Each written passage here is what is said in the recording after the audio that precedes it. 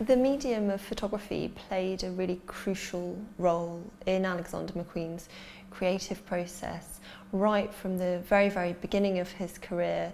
In fact, his graduate show in 1992 included a fantastic crinoline skirt overlaid with photographic images, quite possibly from the fashion magazines of the time, such as ID and The Face.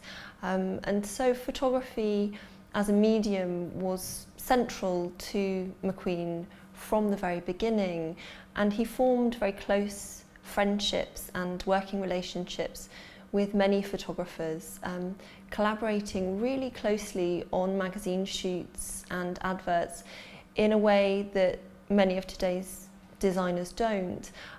Names that particularly spring to mind include Nick Knight, Nick Waplington and Deniau, who in very different ways worked extremely closely with McQueen over extended periods.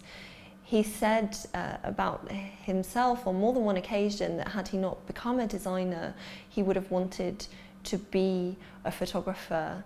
And he really understood the power of the photographic image to convey something that perhaps other art mediums can't. There's a sense with the photograph that it has a greater immediacy than painting, perhaps, that it's easier to relate to for a general audience, for people who aren't specialists in art. The more we look at McQueen's career, his collections and his catwalk shows, the more we can see the influence of the photographic medium on everything he did.